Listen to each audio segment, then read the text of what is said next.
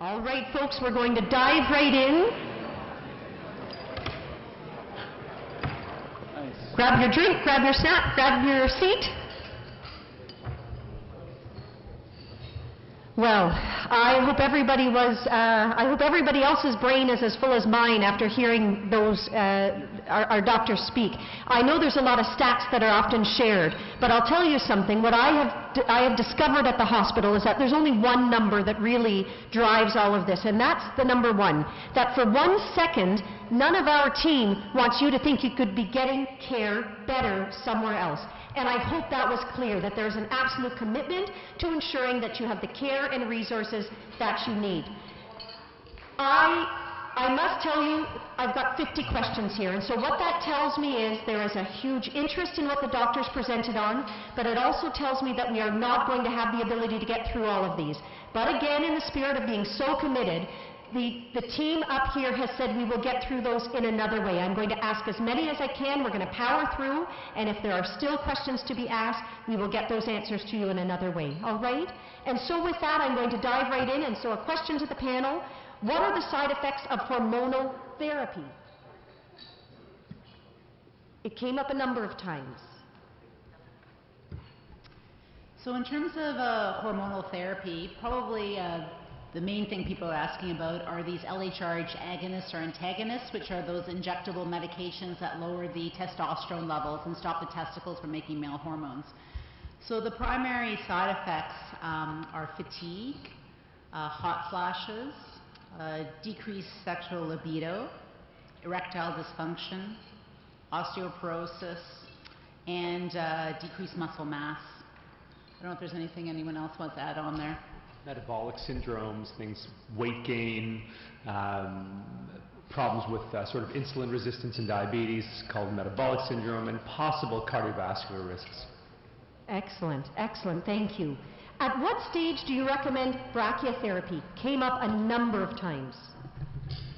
Yeah, sorry, time didn't allow me to get into the details about brachytherapy. Brachytherapy is an alternative to surgery and external beam radiotherapy. I focused on external beam radiotherapy for men for many men with localized prostate cancers. Now, typically, brachytherapy has been used in the past for men with low and intermediate risk prostate cancers, but it's increasingly used now in higher risk patients when it's given in combination with a shorter course of external beam radiotherapy. So the short answer is it can be used really across the board in localized prostate cancer. In more favorable cancers, it's used on its own, and in higher risk cancers, it's used in combination with external beam radiotherapy. Wonderful. Is Gleason 7 still the benchmark for surgery or radiation? Yeah, Gleason 7 is really the dividing line on this sort of the scale of aggressiveness for prostate cancer, that once you hit 7 or above, we know from good studies that you have a high risk of going on to metastatic disease if it's left untreated. And so therefore, if you're somebody who's fit enough and has expected survival of 10 years or more, then we feel that you should have treatment for Gleason 7 or higher. Okay. Can the protein insertion process be used for metastatic prostate cancer to confirm location of cancer? I think that question is referring to using molecules to identify prostate cancer throughout the body, maybe via PET scans. And yes, in the case of metastatic cancer and some unique circumstances that we're still researching, a PET scan may be valuable, but I would just kind of caution that it is only in certain circumstances that we would consider using a PET scan. A CT scan or an MRI or a bone scan are still the standard of care right now for looking for metastatic disease outside of the prostate.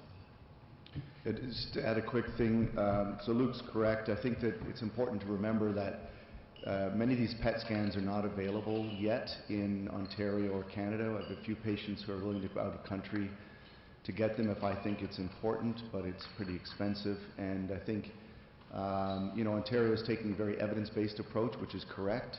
So I'd be cautious if you go to your urologist or your doctor and say, look, I want one of those PET scans because they say it's a great thing at the conference on Saturday. You're not likely to be able to just get a PET scan. It has to be for very specific indications. Thank you.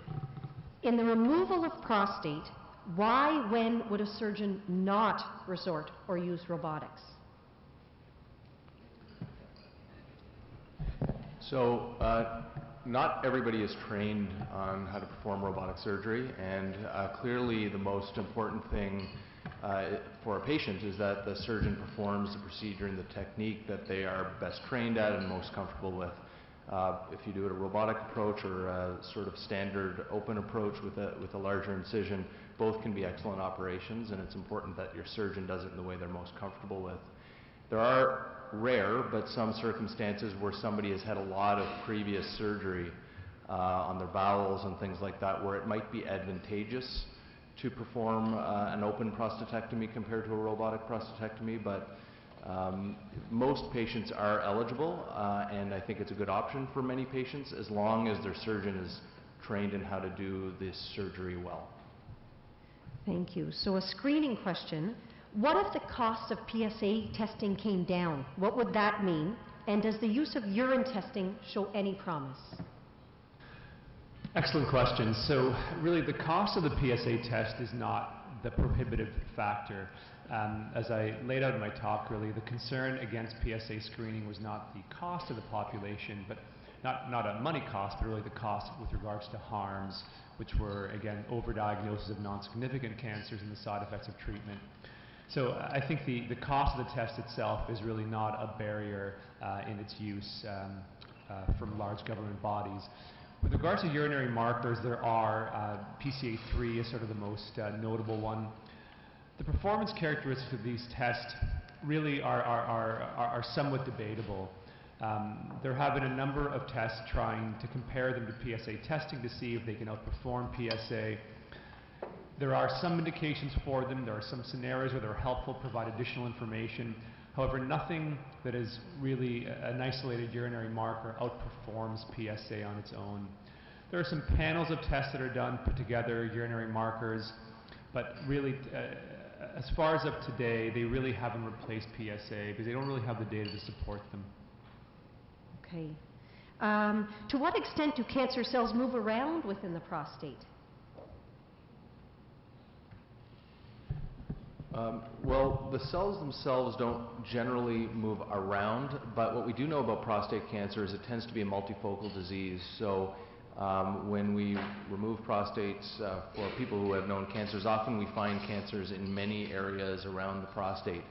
And that's one of the limitations for why focal treatment, just treating that part of the prostate, doesn't work very well, because many people will have tumors sort of throughout the prostate or in many locations of the prostate. So when we treat with surgery or we treat with radiation, we generally treat the whole prostate. Okay.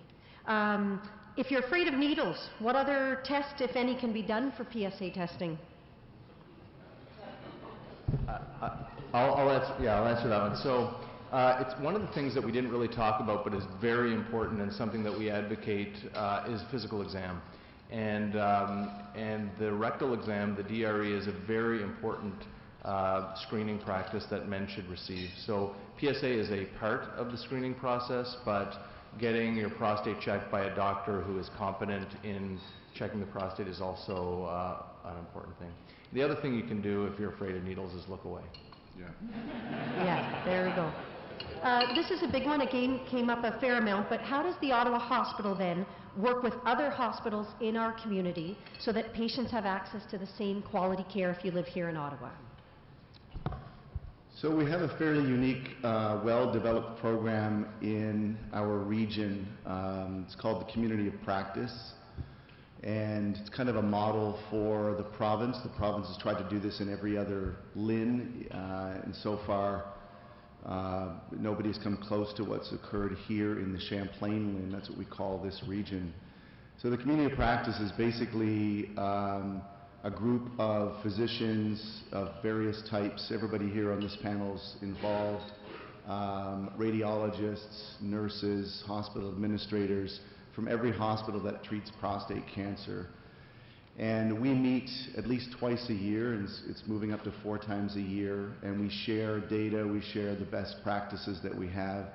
And the idea is to try to make sure that if you're having surgery, for example, at the Montfort Hospital or at the Queensway Hospital or wherever else, that you're getting very similar care if you had it at the Ottawa Hospital and vice versa. So a quick, simple example of that is that there are these things called care pathways which are written out so you know exactly what's going to happen prior to your surgery, during your surgery, and afterwards, and your follow-up care.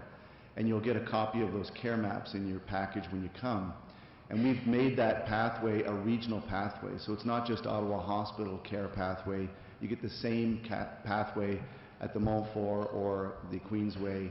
And we've tried to standardize across the region. So to sort of get back to Rodney's ships there, the idea is if we can try to increase the quality across the region, then all of the ships come up with the level of the water. And so it's successful. I think we still have lots of projects to do, but that's how we're addressing that. Excellent. What is the risk of testosterone treatments to former prostate cancer patients who are supposedly cured is the last part of that? Yeah. So again, the concern here is there a causation or a driving role in testosterone and prostate cancer? So testosterone does not cause prostate cancer. There is a role with it in that if you do have prostate cancer exists, testosterone will drive it.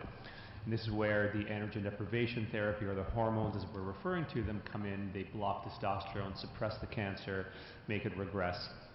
So the concern is, if somebody has been treated for prostate cancer, if you introduce a higher dose of testosterone, are you now going to induce a cancer? And the answer is no. If somebody is cured, if somebody has no further evidence of prostate cancer, you're not going to re-cause prostate cancer with testosterone. The concern comes in, is somebody genuinely cured?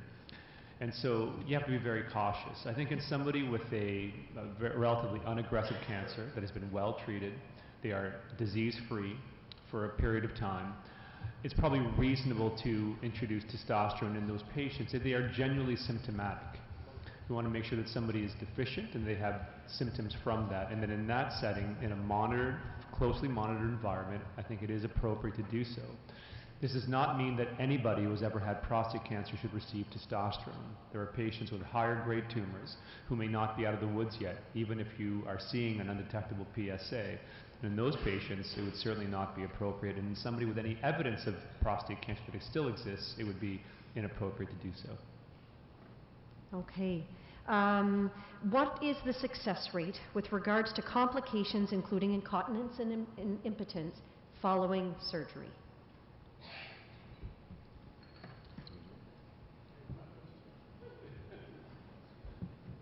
Did I read that wrong? Yeah. So I think the question is what's the incidence of complications from surgery, and that is a very individualized answer. So when I showed the report cards earlier, I don't know if I didn't really go into details of it, but surgery is not uniform for everybody. So people who we think have relatively low volume cancer that isn't growing outside of the prostate, we can do a nerve sparing procedure.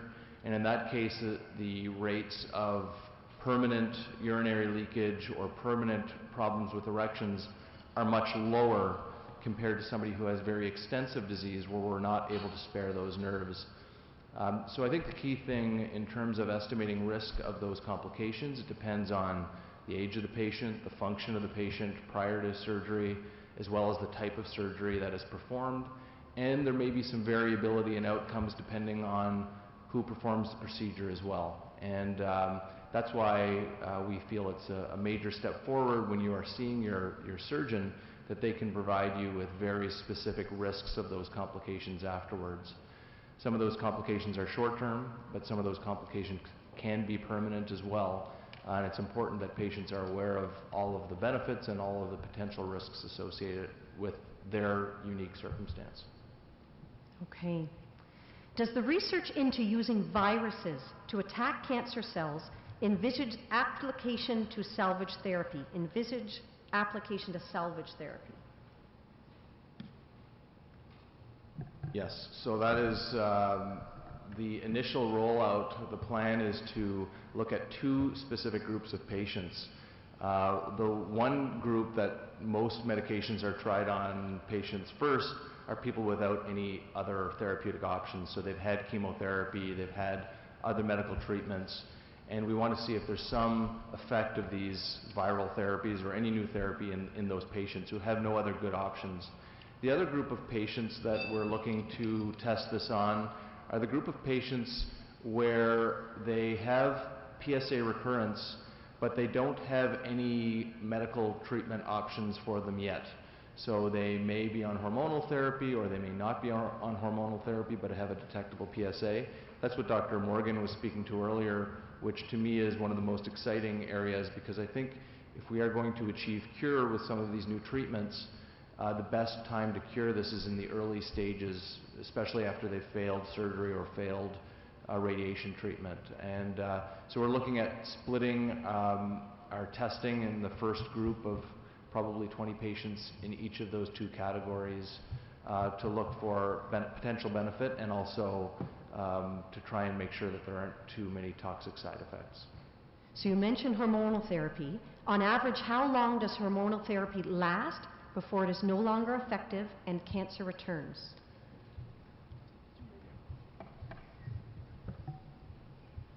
So in terms of these LHRH agonists or antagonists, about 80 to 90% have effectiveness. So most people, we see a drop in their PSA.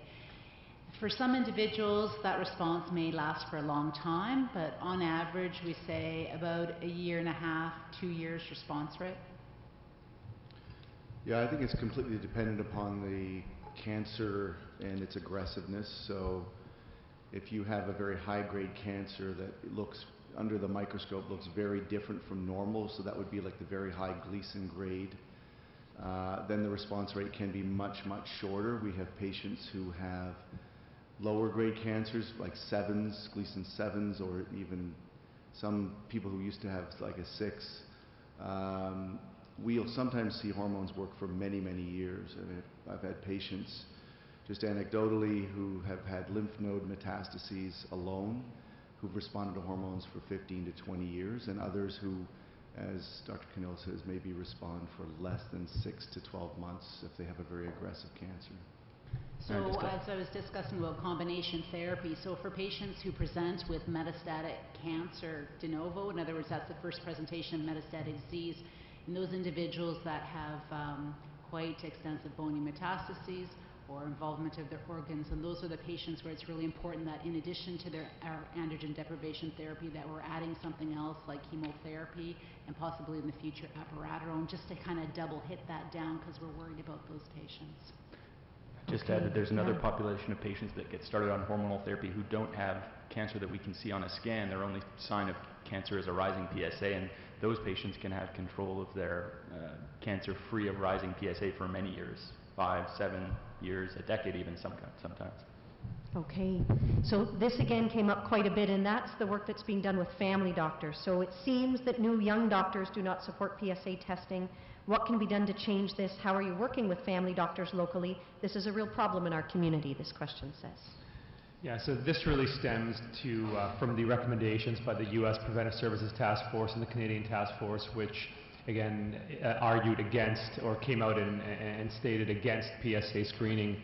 And so the younger generation of family physicians who were being trained, who grew up in that environment, were being taught that, you know, PSA screening is harmful. The updated recommendation that came out in April of this year, I think, will help that considerably, about having an informed discussion with the individual patient. So that, I think, is going to be a real benefit. The other is basically, as a urologic community, speaking to our family physician colleagues and making them aware of the intricacies of the data that they may not be aware of by hearing a blanket statement. So I think it comes from awareness and education amongst physicians, but also the guidelines by the task forces having been modified, I think, will be very important as well. So what's the role of the patient in that then? Is there something we can be doing? Yeah, so I mean, as a patient individually, they should have a discussion with their physician. And, you know, as a patient, you're entitled to get a PSA test, and your physician should have that conversation with you. There's obviously a cost involved in getting a PSA test, but for most the cost is not prohibitive, and I think that you can strongly tell your physician you wish a test, and they should honor that in most scenarios. So I think as a patient group, advocacy is important, and as an individual patient, personal advocacy is important, and insisting that you want to test. Okay. So for those of us who have had traditional surgical procedures, could you please describe essentially the biggest differences between robotics and traditional surgery? Any concerns? So basically, somebody who's done a lot of both now, that's one of the issues with robotics, is that many of the comparisons that we see in studies are between expert open surgeons and expert robotic surgeons, and to be honest, both are going to have really good outcomes, and so therefore it's very hard to tease out the differences in the long term. So, when I was doing open prostatectomies, I got very good at nerve sparing. We had pretty good results, good bladder control results, and probably not much different than what I'm seeing today. I think that over time the robotic platform and the technology is going to improve, and we're going to see further improvements in those outcomes. More importantly, the main differences that we can really point to are kind of more short term. So, my patients for open surgery used to stay in hospital for at least 2-3 days, sometimes a bit longer. Robotic, the average stay is about 1 day, so it's really an overnight procedure. You have multiple small cuts, like little bullet hole cuts, rather than one big cut. So the pain is much less. You're up and around faster. The amount of blood that we lose is very much decreased with robotics. That little bit you saw on the screen is like a few cc's of blood. So the average, in our region, we measure transfusion rates for all surgeries, and for open surgery, the transfusion rate for this LIN is 10.5%, and for robotic surgery it's about 0.5%. So there's a tremendous difference in transfusion rates. There are some differences in long-term outcomes. There's a less urethral stricture or blockage of the urethra with robotics. I think people do get back to work faster, and like I said, I think the future of surgery is to continue to advance this technology, not to go back and stick with open surgery, even though we got really good at it, and some people that still practice it are still really good at it. But I think open surgery has a ceiling, and we've kind of reached that ceiling, and I think that technology with robotics does not yet have a ceiling, so we're just going to keep getting better and better at it. So a follow-up to that then, that came up a couple of times. Apparently the Ontario government, though, says the costs are too high for robotics. At the Ottawa Hospital, are you concerned about robotics continuing? Cost is always a concern. I think that we are all very cost conscious as being care providers within a publicly funded system. To us who have a lot of experience in this, I think the cost is well worth it. If we were so the cost of a robotic procedure is somewhere around $3,000 to $5,000 more than the standard open approach. And so one of the issues is that because this is equipment and not a medication, it has a different lens that it's evaluated through. So one of our frustrations is that if there was a medication that dropped transfusion rates from 10% to 0 or close to 0, and it was a pill that cost $3,000, it would be funded without question. But because it is an instrument, it's looked at differently, and so the government has said we don't really want to fund it. Now most hospitals recognize the value, and in fact we have a large amount of data from the Ottawa Hospital showing all of the benefits that patients have received. So I don't think there's really any appetite on behalf of the hospital to change that, because we recognize that the quality of care that we're able to provide is much higher. But it does make it very difficult for our hospital administrators, because these costs to robotic surgery has to come from the global budget, and there's not specific funding geared toward robotic surgery, which is certainly disappointing. That being said, I don't think it's going anywhere anytime soon at centers of excellence like ours. I think that a lot of the robotics that have been done already are based on patient donations and very generous individuals within the Ottawa region who have supported this, because they've benefited directly from the program. So I think it's a concern, although I think it's something that we have to work through. It's more of an administrative and financial issue. I think the data is very, very clear from our hospital and from the province. It's just one of those bureaucratic issues that we're trying to deal with. Wonderful, thank you. What is the future of brachytherapy, as I know it was deleted deleted at Juravinski in Hamilton? Well, I think the future for brachytherapy is quite bright, and I can't speak to the particular cancer center you mentioned. I know that neighboring cancer centers to the Juravinski have very robust brachytherapy programs that have been increasing in utilization, so that might explain why it was closed there. But I can tell you about at the Ottawa Hospital over the last 2 to 3 years, we have started what we call a high-dose rate brachytherapy program, which takes advantages of improvements in ultrasound and other imaging over time, and it allows us to give really quite precise and sculpted doses of radiation in a single procedure, and we're using that right now as an adjunct to external beam treatment. And in our own institution, the use of that modality has been increasing substantially. I think we've treated over 100 men as of, well, I think we're now up to about 150 men. Or anyway, the proportion of men receiving this as part of their care is increasing just because we've been impressed with its side effect profile and effectiveness. So locally, our use of brachytherapy is increasing. It is endorsed as a standard treatment option by numerous professional society guidelines. Okay. What role might genomic testing play in identifying patients at greater or lesser risk for late toxicity in radiotherapy? Sorry, you caught me off guard there. Can you repeat that one? Sorry. I can say that again. Yes. What role might genomic tests play in identifying patients at greater or lesser risk for late toxicity?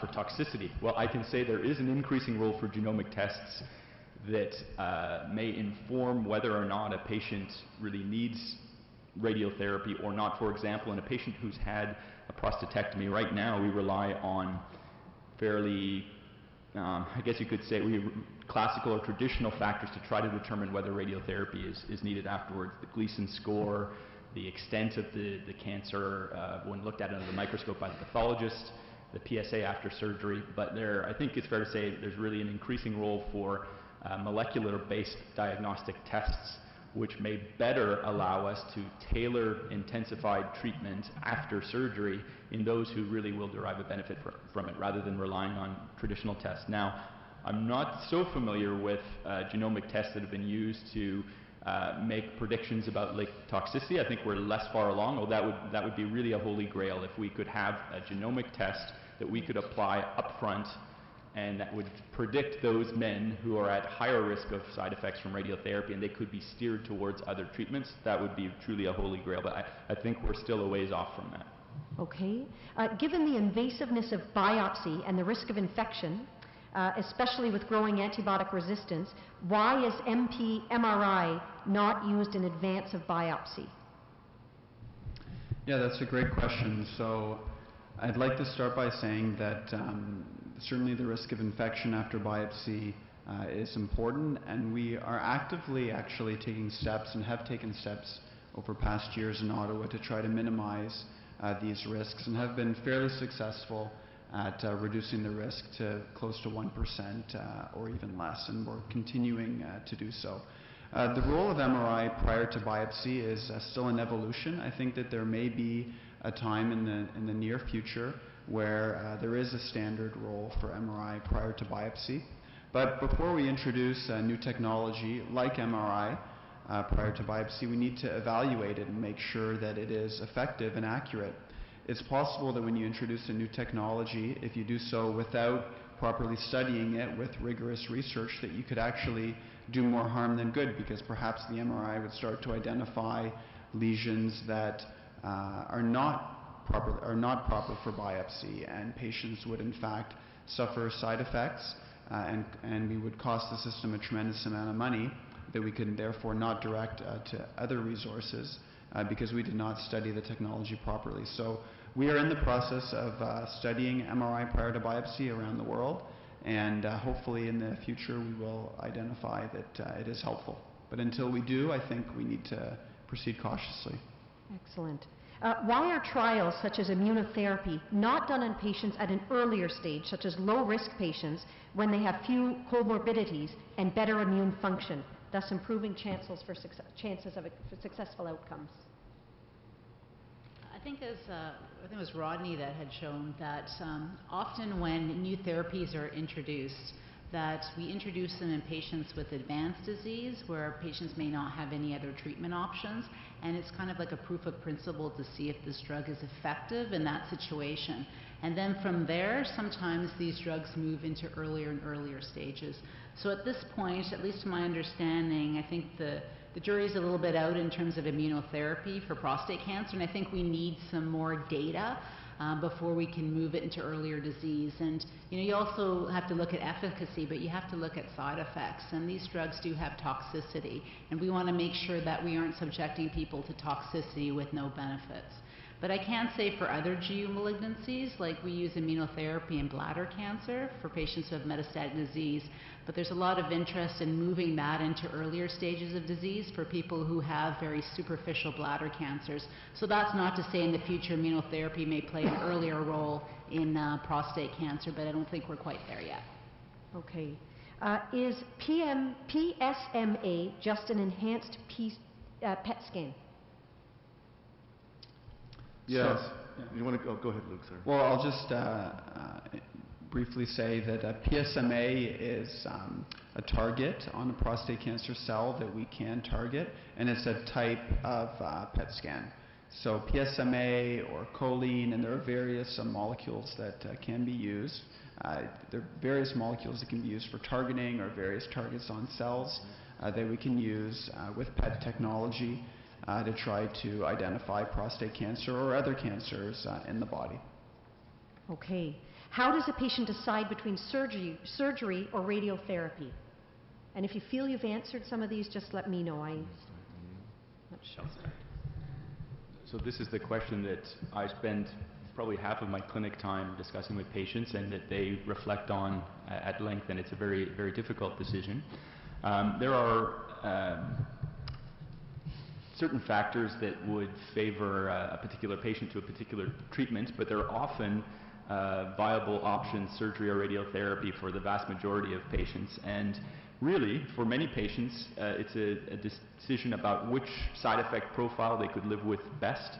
Every treatment has side effects. A treatment without side effects is a treatment without effect, and radiotherapy and surgery are no different.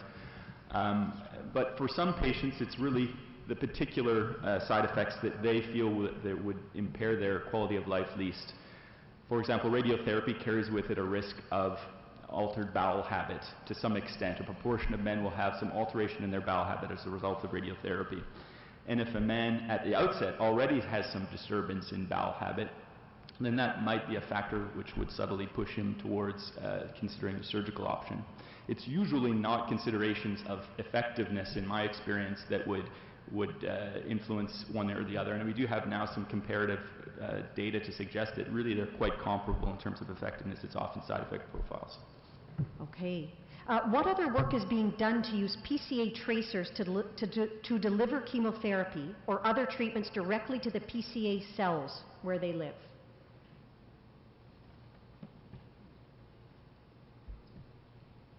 So I think this speaks to the idea of trying to specifically target cancer cells compared to normal cells. And a lot of traditional therapies that Dr. Cannell talked about, we sort of have to treat all the cells, and the reason why the cancer cells die preferentially is because they're more rapidly dividing cells, but often these therapies affect other dividing cells like hair cells and things like that. So I think newer therapies, as I talked a little bit about, viral therapy, for example, which has a preference to infect cancer cells as opposed to normal cells, is one of those ways. And obviously with all of our systemic treatments, what I mean by that is treatments that sort of affect all cells, we are trying to affect as much as we can the cancer cell and as little as we can the cells that we want to be working normally. And so it's a part of the goal, and I think all therapies, we're aiming to do that. Sometimes we can, sometimes it's impossible, and to try and find that balance is what we're working toward. Okay. Hemoclip migration, how do you prevent this from happening? Do you use hemoclip using robotic surgery? So the answer is yes. You saw those, we call them hemolock clips, those plastic white clips. You saw my assistant come in and put on blood vessels. They're used in every robotic surgery without exception, although some centers do use a titanium clip, which is what we use mostly when we do open surgery. These are completely inert. What they're talking about is that there are times when these clips, maybe weeks or months after the surgery, will sort of come off the tissue because the tissue has sort of shriveled up. And the clip will come off and it will migrate down and sometimes come in to the urethra or into the urinary tract. It's not a very common thing. It happens, I think, fairly rarely. We can usually pick it up when the patient comes in complaining of prolonged urethral pain after their surgery, or they're having bleeding that we don't really have any other reason to expect. And in fact, in most of these cases, we just go back again, give them a quick anesthetic, and just pull the clip out, and no harm done. Most of them are greatly improved thereafter. It's a fairly rare thing. I don't think there's anything you can do other than try not to put too many of these clips down near where the connection with the bladder and the urethra goes. But it's a recognized thing, but fairly unusual. Okay. So this person says, some 5 years ago at the Ottawa Hospital, they were using an outdated blood test for detecting the spread of cancer. Has that been updated? Are they referring? Potentially alkaline phosphatase would be what I can think of. I mean, there's really been no other blood marker other than PSA. Alkaline phosphatase. Acid phosphatase. It basically is a marker of bony disease. You know, we still actually use it now in advanced cancer. Once again, I know that Dr. Canill has ordered an ALP. That's the only thing that I can think of. Chris, you're thinking of acid phosphatase, which is entirely different. I'm not sure what marker this is, to be honest, Okay. so I don't know whether it's worthwhile. Fair enough. How does the Ottawa Hospital roll out the latest practical technology to the entire team involved in prostate cancer treatment? So I would assume you're talking about things like robotics. Robotics was, so we've been doing it for about 6 years now, and this is a bit of a toughie. Different centers do different things, and there are different models that you can use. So some centers had like one surgeon start doing robotics as the first person, so they got the highest volume. In our opinion, that model suffers a little bit in that you lose that kind of interaction between practitioners that we find extremely useful. So we used a model that was more inclusive. We basically had not just all of the uro-oncologists start, but some of our laparoscopic specialists who had done some prostate cancer purely laparoscopically. We felt that having the group of us starting and interacting was a better way of being able to bounce ideas off each other, learn from each other. We had Dr. Bro, who trained at Mayo Clinic, was trained in robotics, so he came back as kind of a mentor. So it was nice for me that after having trained him during his residency, he came back and trained me, and it's kind of nice to see that turnaround. So in fact, he's still training me today. So I think that that was the model that we used. We thought it was highly successful. We also went straight to a team approach with gynecology and urology, where we used the same small group of nurses, anesthesiologists, and others involved in the care of the patient, rather than just having people rotating in and out like we do in most of our ORs. Worked really well. What we were looking for is kind of a plug-and-play thing where you just get a surgeon, but the team's ready to roll. So whatever surgeon it is that day, the team is set to go. We do things the same way every time. And it worked out very well. One of the ways that we can measure that success is that we were the fastest robotic team in Canada to reach 200 cases, which I think is not necessarily just, oh, hey, we can do 200. It's like we're efficient enough to reach 200 and do it very well. And I think that model, other people have come and talked to us about it, and I think they've learned from it. So there are different ways, but that's the way we did it at the Ottawa Hospital. I just wanted to add, and I know Dr. Morash would agree, that the goal of the team in Ottawa was to make sure that every single patient would receive excellent care no matter which surgeon they met, and that's why the robotics program was rolled out the way that it was. And I personally feel as I've observed the evolution of the program, that it's been very successful, both in its initiation and today as it's more mature. I'll just speak very briefly to the rollout of new radiotherapy techniques. So I mentioned a case there where we had used stereotactic radiotherapy, the high precision radiotherapy targeted at a particular area in the bone. We have a few members of our group who have a number of years of experience with that, and as we expand the members of our group that are offering this treatment, what we've instituted is a program of what we call peer review. And what that means is that for anybody who has less experience with the new technique, the radiotherapy plan, which is sort of like the topographic map that we showed you there, the isodose distribution is reviewed by a second, more experienced radiation oncologist before a patient's ever treated. So there's a second set of eyes looking at the plan to make sure it's safe as a way of ensuring quality. Thank you. Do any of you expect that a permanent cure may be found for this disease in the near future? Tough one. Well, I'd like to start by saying that there are thousands of men in Ottawa who have been cured from their prostate cancer with existing therapies, radiation therapy or surgery. And I think what the question goes to are for people who have metastatic disease where there currently are no cures, is there a chance of cure? And I think that, as I said sort of during my talk, that is an overarching goal for our team here and across the world as we collaborate with other centers, is we are trying our best to find a cure, and it's obviously very complicated. But when we look at the acceleration of our knowledge and the acceleration of therapies, I think many people will be cured in the future. And that cure may come in the way of not having any treatments, or the cure may come in a way where a cancer which otherwise would have caused someone to die can be managed as more of a chronic disease. So yes, there may be some medications, but you would live your normal life expectancy, hopefully with as few side effects as possible, until a ripe old age where you die in a skydiving accident at the age of 120. I mean, as a medical oncologist, I agree with that. So, I mean, what we may be looking at here for patients with advanced disease is turning it into something that's chronic.